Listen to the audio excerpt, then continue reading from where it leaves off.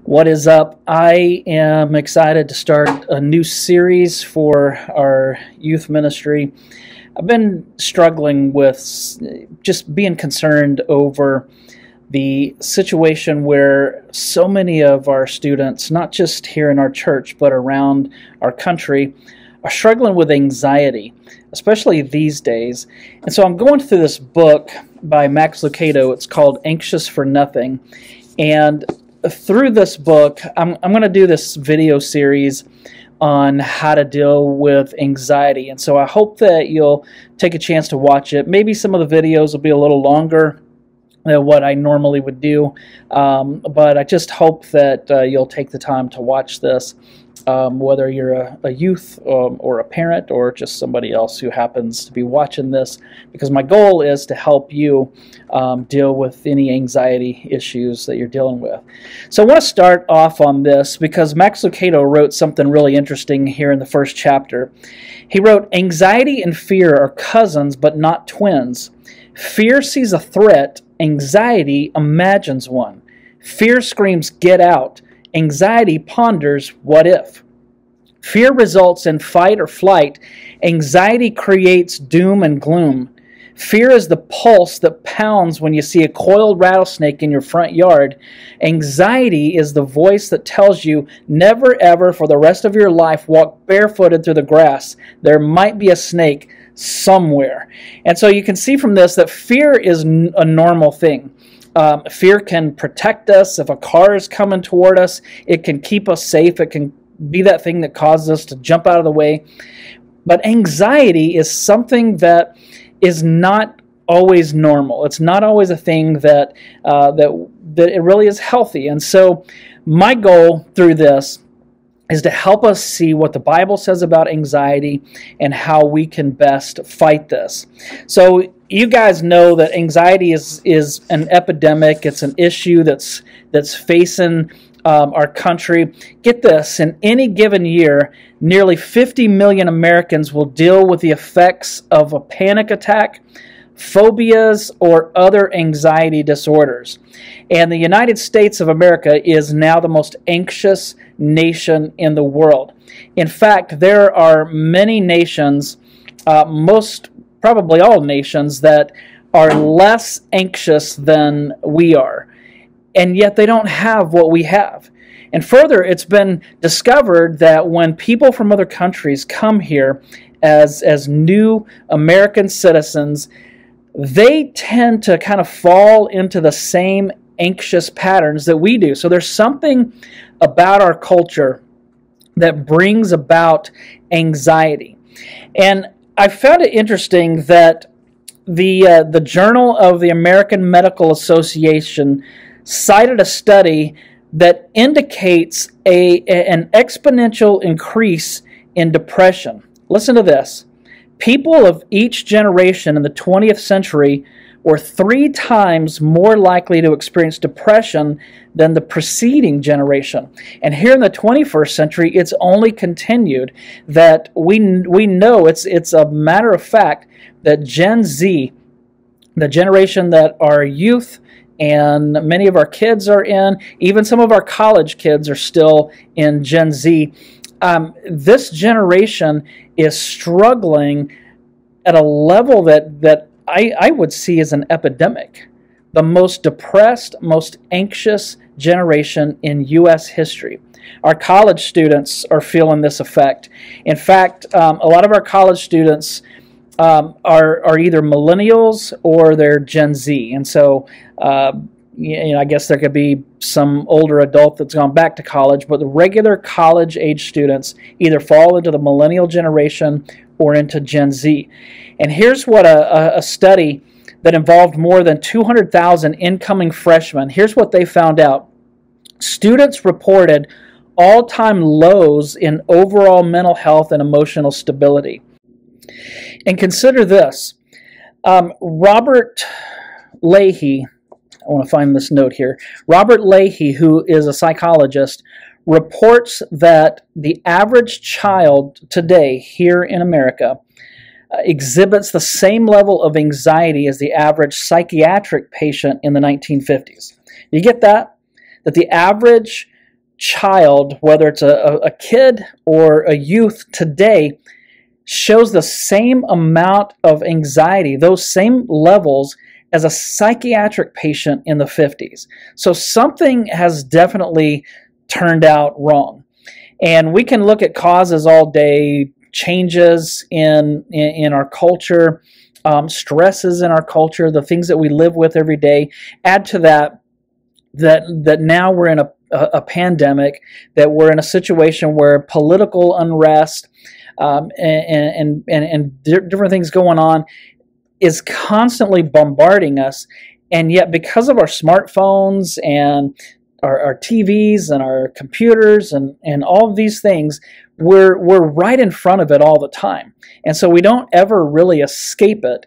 And then you add on top of that the normal things like financial issues and marriage issues and home life and school and all the other stresses that we have. It's no wonder that we're in this situation. So you would think that as Christ followers, we would be less likely to be anxious, right? I mean, the Bible tells us not to be anxious, but that's just not the case. We find that within the church, people are just as anxious as people outside of the church, only because we're taught in Scripture not to be anxious, and we hear the preacher say, don't be anxious. Now we have the added guilt of feeling anxious to add to our anxiety. And so I want us to take a look at the Bible to see kind of what we can take away from today, and the next week we'll dig a little deeper into this. Philippians 4:6 says, don't worry about anything. Now, this is interesting because the Apostle Paul, who wrote this, could have said, don't be worried about most things. I mean, there's some things that you can be worried about, but by and large, you don't want to be worried. But that's not what he said. He said, don't be worried about anything. Nothing. Nada. Zilch. Zero. And so he didn't really leave a lot of wiggle room for us. And I think that he gives us a formula that we can learn from here in this chapter. So Max Lucado in this book wrote, the presence of anxiety is unavoidable, but the prison of anxiety is optional. So yes, there's going to be anxiety, but we don't have to be consumed. We don't have to be imprisoned by our anxiety. We can overcome this. So if you have your Bible, I want you to turn there, or if you have the app on your phone, you can look this up. You can pause the video and take a look at it, but I want you to be able to look at this with me. Philippians 4:4-8 says, always be full of joy in the Lord. I say it again, rejoice. Let everyone see that you're considerate in all you do. Remember, the Lord is coming soon. Don't worry about anything. Instead, pray about everything. Tell God what you need and thank Him for all He has done. Then you will experience God's peace, which exceeds anything we can understand. His peace will guard your hearts and minds as you live in Christ Jesus. And now, dear brothers and sisters, one final thing. Fix your thoughts on what is true and honorable and right and pure and lovely and admirable.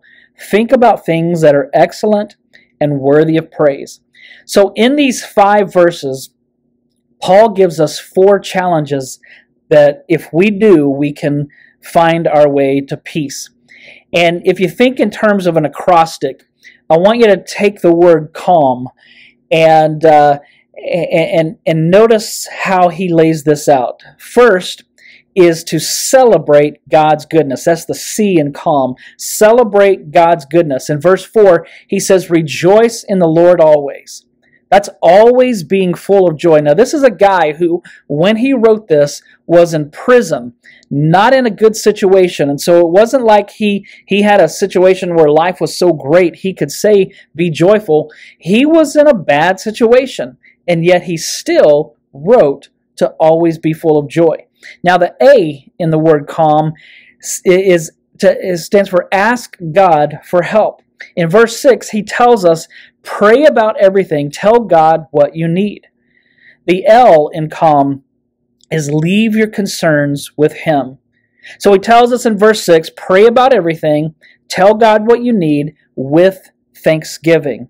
which brings us to the M in the word calm, and this is meditate on good things. So think about things that are good and worthy of praise. Verse 8, he lists things that we need to think about, things that are true and honorable and right and pure and lovely and admirable and excellent and worthy of praise. This would be a good little bit of homework for you, I guess.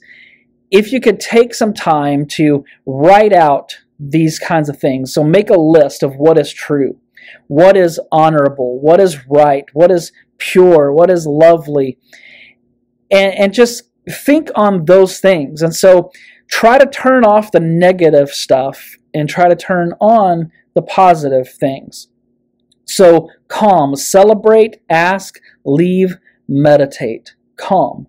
And that's our goal, is to get to a place of peace. Now, maybe you don't know this, but the Bible is Kindle's most highlighted book. And within that book, the most highlighted passage is Philippians 4, 6 through 7. So almost the entire scripture that we just read. And what that tells me is that you are not alone. A lot of other people are searching. A lot of other people are struggling. And so don't feel like you're the only one who needs to hear this. Don't feel like you're abnormal or like there's something wrong with you. It's not a sin to be anxious. And so don't feel that way. So in the book, Max Lucado writes out a prayer. And I want to close with this prayer for us today. Here's what he wrote. Dear Lord, you spoke to storms. Would you speak to ours? You calmed the hearts of the apostles. Would you calm the chaos within us? You told them to fear not. Say the same to us.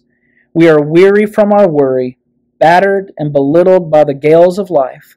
O Prince of Peace, bequeath to us a spirit of calm. Quench anxiety, stir courage.